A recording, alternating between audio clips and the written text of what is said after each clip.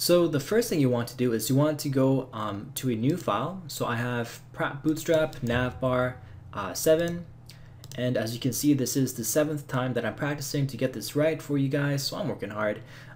So let's go to our favorite text editor. You can use whatever text editor you want. I'm currently using PHP Storm, but you can use Atom.io. You can use Sublime Text, you can use even Notepad++. Just use the text editor that you're the most comfortable with, and let's follow along. So the first thing you want to do is create a simple HTML document. I'm going to use Emmet here to simplify the HTML typing out. And if you don't know Emmet, it's E-M-M-E-T, and you can just Google it and you can apply it for your particular text editor. There is one available for Sublime Text and Atom.io. The first thing we want to do is provide a CDN so that we have the files to reference. So to do that, we're going to go to first Vue.js, and we're going to installation,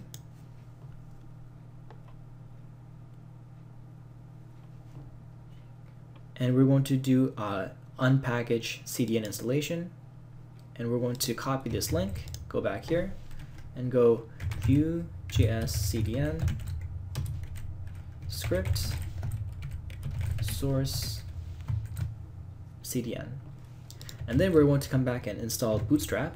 So Bootstrap CDN, and we're going to copy this HTML, copy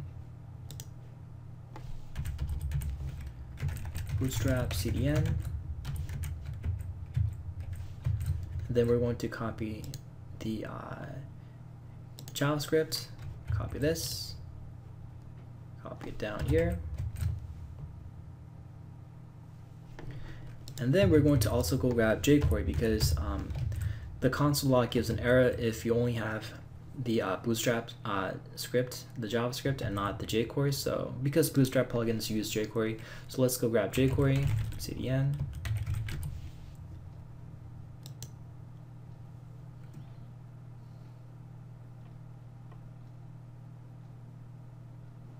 Going to use jQuery min, copy,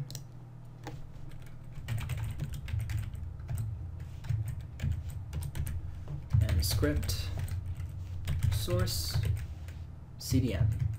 So now that we got our basic HTML set up, I will see you guys in the next lecture.